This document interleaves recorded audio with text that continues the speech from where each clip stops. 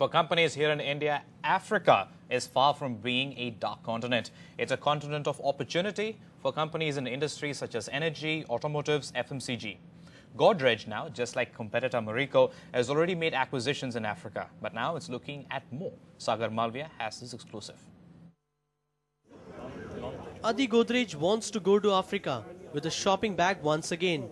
Clearly, two South African acquisitions, Kinky and Rapidol, in the last 3 years is not enough for him. NDTV learns, now they have begun due diligence on Nigerian-based company Tura International, which sells personal care products in West Africa and Europe.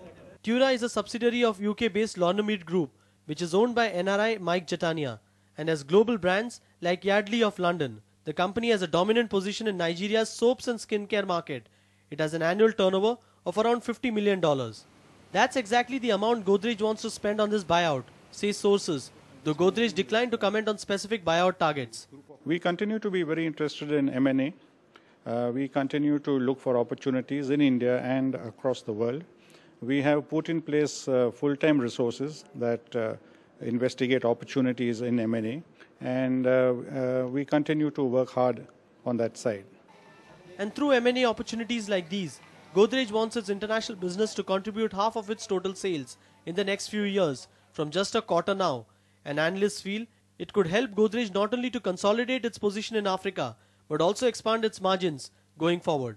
Though international operations on a profitability front as of now are not that big contributors, but we see the company can grow the scale of these businesses and and ensure that good profitability comes from these operations. That's why Godrej is looking at Tura not for the Nigerian market, but for its reach in over 50 countries, so that in future Godrej can launch their own brands using Tura's distribution system. But there's an issue here. Tura has been talking to many FMCG players in India, so the race now is still wide open. In Mumbai, Sagar Malviya, NDTV Profit. Tuba.com